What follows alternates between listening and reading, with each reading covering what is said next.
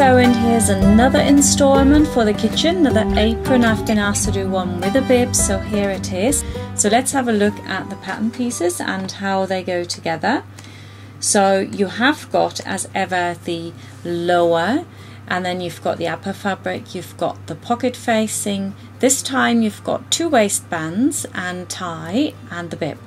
So first of all, your upper fabric you want to fold over just as much as you need from a rest you've got, and that's your first piece cut out.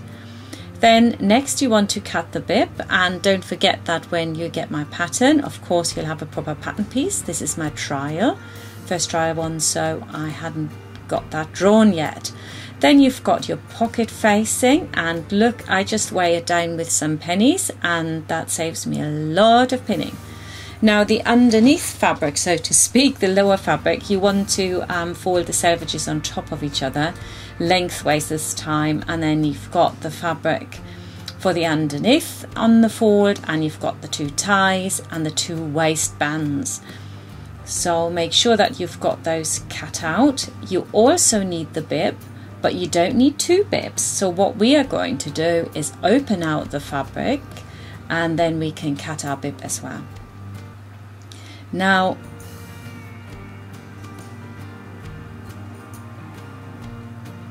we also need some strips, and again you will have a pattern for those, and they are for the tie that goes around the neck and for the frill, which we're going to do. So you need about 2 meters for the frill, and you need about 30 to 40 centimeters for the one that goes around the neck, and you also need some bias binding.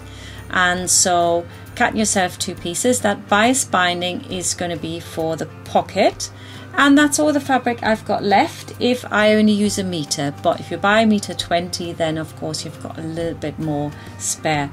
I'm going to sew the ruffle bits together first so that they're done, and then I'm going to iron the seams apart and iron it lengthways in half. And when it goes to the ruffler, the fabric will really push. So what I'm going to do is secure them together with a really long stitch. Just go all the way to the end, all your 2 meters that you've cut.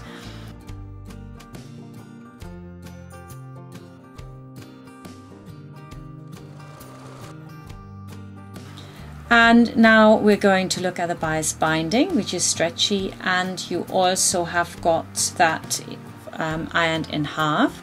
Now you want to pin your facing underneath the pocket, and you attach the bias binding to the pocket facing and obviously the top fabric, but you do it from what would be the wrong side.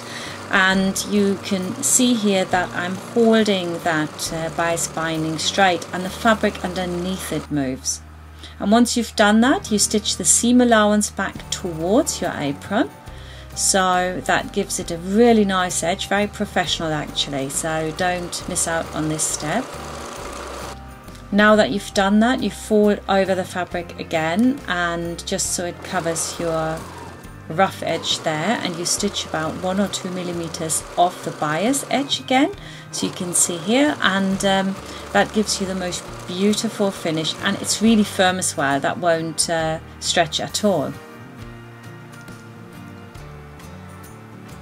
And now we can sew the pockets in completely. So what we want to do is pin the pocket all the way around, all the way to the top, and you can get in really easily. Put 1 pin at the top, just make sure that it's nice and smooth, and you're going to sew that in.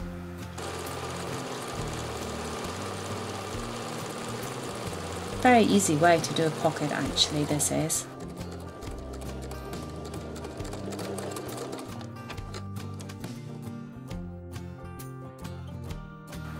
So now we're going to do the tie for the bib.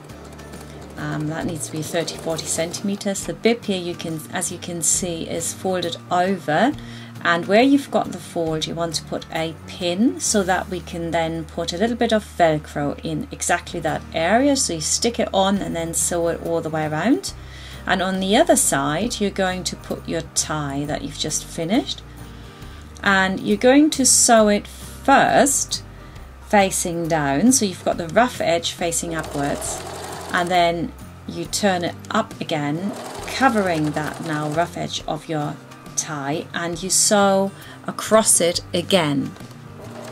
And that finishes it off really nicely, and it's quite easy. So there, put a pin in so that you can catch the tie when you sew the bib together.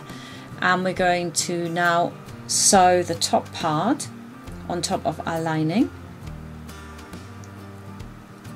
and we sew all the way around, apart from obviously the lower edge stays open. That's going to be attached to the waistband.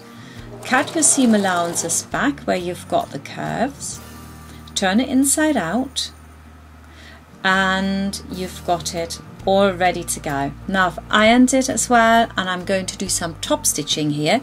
It's a triple stitch I'm using, and on my sewing machine it's just by turning the dial, but if you have a Genobi or a Husqvarna, there's a separate stitch for it. You just have to find it, and it goes backwards and forwards, but it makes your stitching look really thick and embroidery, and it's really lovely.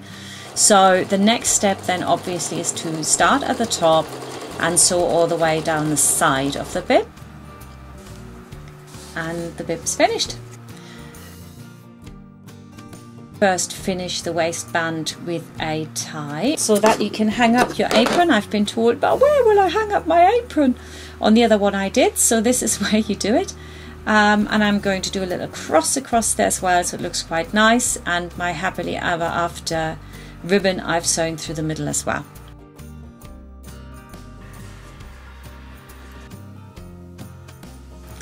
Now you need to put the centers on top of each other here, so you've got the top of the waistband basically sandwiching in your bib, and you just sew across it and then iron it down, and that's your bib all finished. And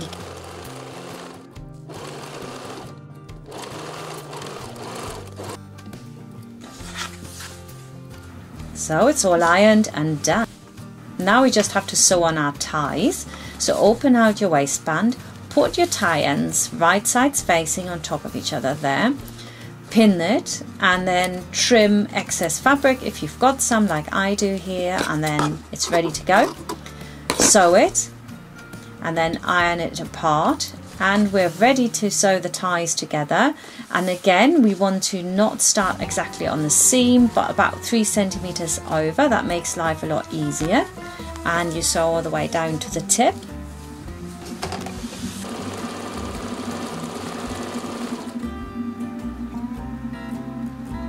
And then you want to cut your seam allowances back again so that you can turn it better and you get a really nice tip there. Cut the seam allowance quite close to the edge there. Turn it inside out. Turn it inside out, make sure that you work out the corner and then sort of iron it really, really well. I think that's quite important, and we've got a little gap here to attach it. So now, ruffler foot, beautiful invention. It gathers the material for you, so you don't have to do it. And there are enough videos out there that actually explain this really well. But this is my ruffler foot. I can only recommend you get yourself one of those. It is so easy. You just have to put it on instead of your foot, and it takes literally like a minute or two to do all those ruffles. If you haven't got a ruffler foot, you have to gather the material. That takes a little bit longer, but it's just as good. And then you sew it onto the wrong side again of the fabric. Follow just the same stitch line that the ruffler foot had, or the center of your gatherers if you had just gathered it.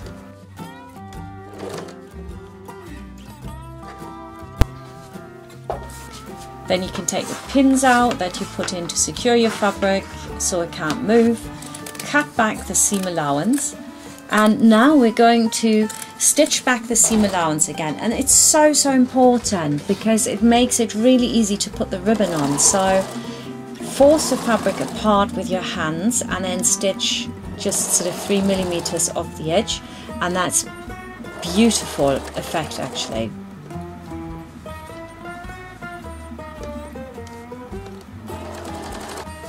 You can see how flat that is. Now I'm going to put my ribbon on, and I just stitch that over that stitching line. I can see I just lift it over a little bit, and you can see again my ribbon stays straight and the fabric moves around, and I'm using a herringbone weave ribbon. So don't try a ribbon that is a satin weave, that will not go around the curve.